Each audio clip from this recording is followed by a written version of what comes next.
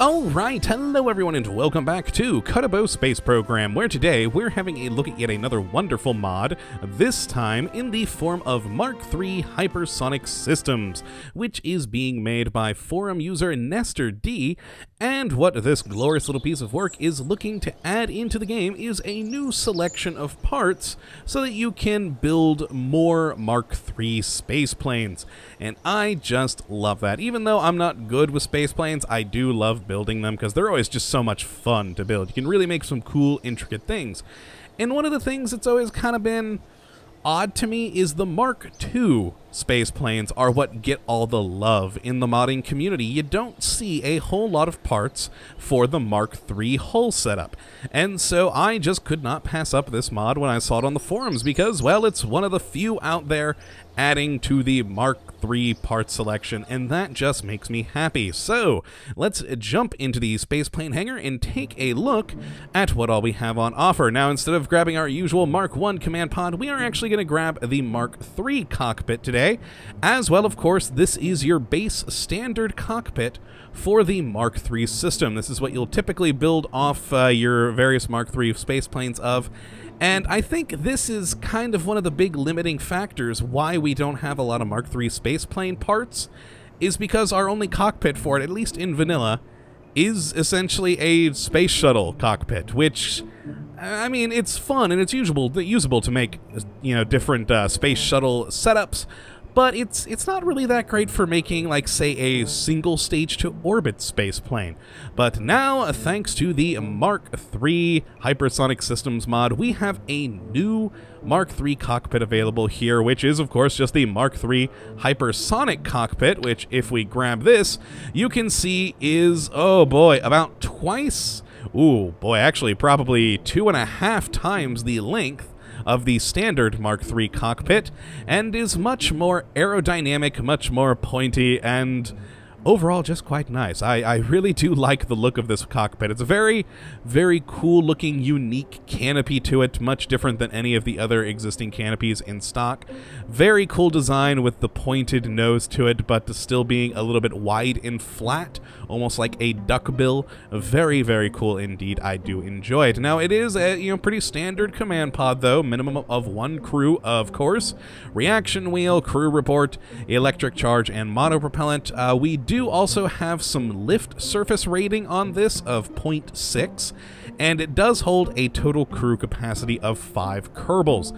Very cool indeed. Now, as for the IVA on this, it's kind of a mixed bag. It's technically not finished, but they decided to throw in their own placeholder, which I actually kind of think is cool, because a lot of mod makers, whenever they make their own cockpits, they just throw a sort of standard IVA from one of the other base vanilla cockpits into theirs for the time being, just until they can make their own. The Mark III Hypersonic Cockpit, though, is different, because it's the base of what you think the cockpit may look like in the future. It's very kind of poorly made at the moment, because it's basically a rough sketch of an idea to show you this is kind of what it'll look like when it's finished. And I actually like that idea. Even though it doesn't look that great now, you can see the potential in it, which will, of course, show it off later. Now, for the next parts we're going to look at, normally I go through all the tabs, and it's kind of annoying because, well, you have to remember where everything is in all these parts. But thankfully, Nestor D actually took advantage of the manufacturer tab. Oh boy, this is one of the things that kind of bothers me about the mod community. I love them to death, but they seem to forget that there's this lovely manufacturer tab that can allow you to easily sort your parts in here. So we have the N5 Aerodynamics and Space Manufacturer tab here with all 7 of our lovely new parts for the Mark III Hypersonic Systems. So of course we've already gone through the cockpit, which is quite nice and lovely. So the next part we'll look at is actually a fuel tank, the N5 liquid fuel tank, and this is a 2.5 meter radius tank, which is sort of made to go on like the wings, things like that, radially attached to your wings or to the side of the ship, etc. Very sleek model to it, not exactly the greatest of texturing. I wish it would be a bit well, let's just say a bit more textured. It'd be nice for it to be a bit more stock-alike. But the cool thing about it, it does have multiple tank setups. So when you first pop it on, it's an empty tank setup. It's just dry mass. That's it. Then we have the liquid fuel setup, where it holds 8,500 liquid fuel. You then have a liquid fuel and oxidizer setup, which has a 3825 liquid fuel and 4675 oxidizer. And then you're back to the dry mass. So it's quite cool to have that. So if you're just going to go for the spaceplane engines, yeah, you'll just need the liquid fuel. If you're going to have a rocket on the back of it, liquid fuel and oxidizer, always good to have the options. I do enjoy that. And it is quite nice and large, a fairly nice sized fuel tank to it. I quite like it for its usability. Again, though, texturing could definitely use some work. Now, if we turn over to the other side, we'll look at some, shall we say, aesthetic parts that also do actually have some use to them. They do count as lift surfaces, and that is these Mark III edge root extensions and the Mark III lifting body edge. Now, these are made so you can sort of put them on the side of the ship to add a bit more detailing, make the ship look a bit more sleek. Of course, if we say drag it back a bit so it lines up a bit better, very nice, just to add a nice point to your ship. And we have them in both the edge and the sort of regular side variety, and each of them does also have a lift rating. Now, the Mark III Edge has a lift rating of 3.3 and does also hold a 90 liquid fuel. Now, the regular body Edge has a lift rating of 2.7 and holds 150 liquid fuel, which I think is quite cool because it just gives you another option to actually have liquid fuel, another place to put it. And of course, you do have the option for crossfeed on or off, so always nice to have that. Now, the next bit, which would also be in aerodynamics, you have two different ram air intakes. Now, the first one is a radial ram air intake, which fits in nicely with the design of the edges here, but of course does have a nice triangular opening so that you can get some air right on into the ship there. Also has the option crossfeed on, off, etc.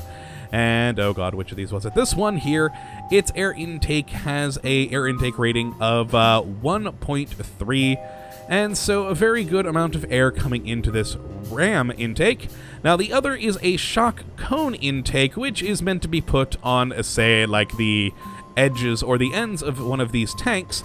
And this shock cone intake, if we just pop it onto there, nice little pretty standard intake, very cool indeed. And it of course has an intake air amount of 3.2.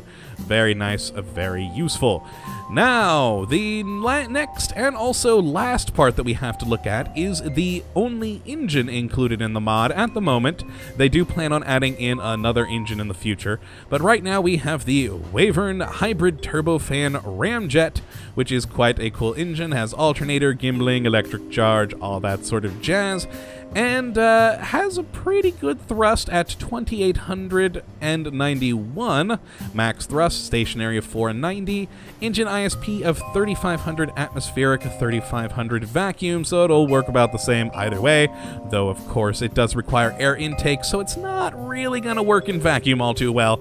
Now, as for its fuel consumption, it'll use a 2.85 liquid fuel per second and 19.986 air intake per second, flame out under 10%. A very cool little engine. Let's just pop this baby onto the end there. A nice little design, kind of cavernous in how it looks right here. It just kind of, I don't know, just kind of stops. It's a little weird.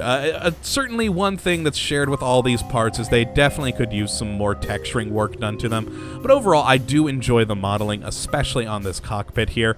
It could just use a little bit of help on the texturing end. But a fun thing with this engine, it does have its own particle effect, which is nice. Again, also does need a little bit of work. I'll show you why in a moment when we jump into one of these planes. But overall, very, very cool little setup. Now, at the moment, like I said, 7 parts. They do hope to add a variety of parts in the future, including 2 different hypersonic drone cores, a new aerospike engine, a scramjet engine, and potential for other parts in the future, so I cannot wait for those. But let's actually take a look at what you can do with one of these ships. The mod maker was kind enough to include a spaceplane file here, so let's just open up the OSP Mark IV Phoenix and look at this baby in all of its glory. It is just a gorgeous, gorgeous looking airplane, which is of course single stage 2 orbit capable, maybe not with my piloting, but if you are a good pilot, the combination of engines and of course the rocket engine here should be able to get you into space quite nicely. So let's just go and launch this on the runway, and yeah, we'll finish it up there by taking a look at how it flies. Though of course, I mean, between the wings and all of these edge bodies with their lift rating should be pretty good. Now, if I remember the action groups, 1 will turn on the jet engines, 2 will turn on the rocket engine there. So let's turn on our SAS, set our controls over here to fine-tune, and hit 1 to start up the jet engines. And away we go. Now, there are those custom particle effects I mentioned. They look quite good when you're sort of from the back angle, but if you go to the sides, you'll notice we get these little circles at the back of the particle effect. It's kind of odd. It kind of takes it out a little bit for me. It just makes it look a bit strange. Now, from the rear, it is quite a cool little particle effect. A bit different from a lot of our typical jet engines that we have. But yeah, from the sides, it's... ooh, it's a little strange. It's a little strange. But overall, the sound, pretty standard for any and all of our different jet engines that we have. I should probably pull up. Oh boy, there we go. And let's bring up the gears. Okay. This baby does require that whole stretch of runway. So, because, well, it is quite large. Now, I love seeing this... or these... oh god, I did not mean to turn on that engine. I meant to turn off my UI. There we go. Good to hit the right buttons. I absolutely love the look of these parts, especially that glorious cockpit. It's just, it's gorgeous. Look at that sleekness to it. It really fits with the whole concept of this being sort of a hypersonic engine or parts pack with the, hopefully the soon-to-come aerospike and scramjet engines, which would be quite cool. I also realized just now I probably should have looked at the IVA when we were on the ground, but what the hell, internal view. And this is what I meant by a placeholder IVA, just to give you an idea of what this will look like in the future. You've got the a nice little, god, I don't even know what you would call these, the slats on the canopy that you can peer through. You can see where the parts will go. The hope for the IVA in the future is for it to be RPM or raster prop monitor compatible, so it'll be nice to have a glass cockpit up in here. But very cool indeed. I do quite enjoy this idea of a placeholder cockpit, just to sort of show you what it'll be like in the future.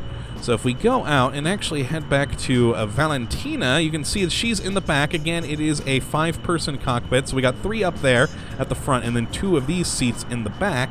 So you can see it'll be quite a large plane once we do have the full IVA finished up in the future. And so you'll probably get some like doors back there, etc., some nice equipment, another seat behind us. Very cool indeed. But yes, a very, very fun mod. I am definitely enjoying it so far. You can make some really beautiful airplanes with these parts. And yeah, I hope you guys enjoy it. If you would like to check it out for yourself, you can download it from the link in the description, as always. And I definitely do hope you give it a try, as it's just nice to have more parts in the game to build stuff with, and especially with the Mark III, because, as I said earlier, it just really hasn't gotten the love that I think it deserves, these nice big Mark III parts. So, if you make anything fun with this mod, and I hope you do, I would love to oh my god, I am flubbing my ending here. I would love to see a picture of it, so tweet it to me if you make a cool aircraft. I would just be overjoyed to see what you guys can build, because so far, I've been having fun with it, but oh boy, I've been running into some creative roadblocks with making my own planes. But yes, hopefully you'll have more creative luck, and I hope you do enjoy this mod, and of course that you have enjoyed this episode, and that you hopefully come back for the next. But until then, thank you for watching, my friends, and as always, have a good one.